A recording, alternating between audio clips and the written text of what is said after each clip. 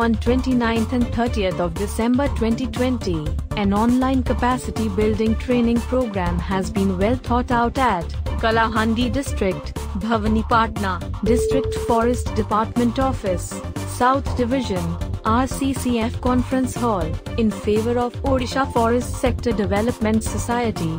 The event was concentrated by DFO, Ashok Kumar of Kalahandi District South Division, ACFO Shiv Prasad Rath, and Coordinator Bhavani Prasad. AJY coordinators, FMU staffs, PNGO staffs present at the training program.